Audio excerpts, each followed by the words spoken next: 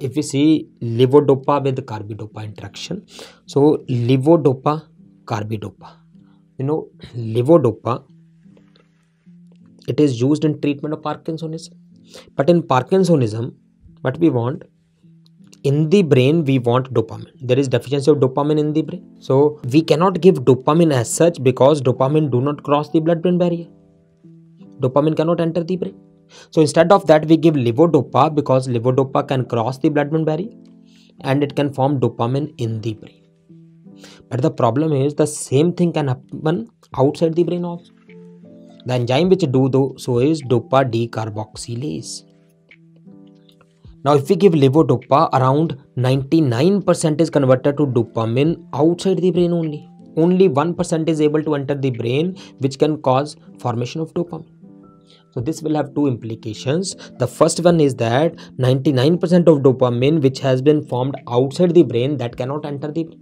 So in the brain we get only 1% dopamine. So that means efficacy will be very low.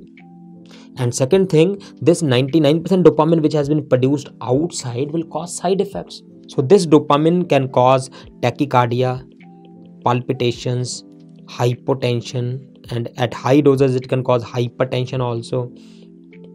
So all these side effects can occur.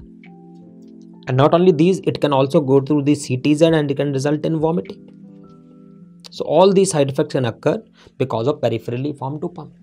So what we do, we give carbidopa. Carbidopa inhibit this enzyme. Carbidopa cannot enter the brain. So carbidopa can inhibit the enzyme only outside the brain.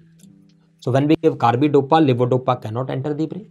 So that means cannot form dopamine outside the brain. Almost all enter the brain. So there is more efficacy and less dopamine is formed in the periphery. So there is lesser side effect. So more efficacy and less side effect occur when we give carbidopa with levodopa. And the drug similar to carbidopa, alternative to carbidopa, is benserazide. So benserazide is another dopa decarboxylase inhibitor. So levodopa is always given with one of these, either carbidopa or benserazide.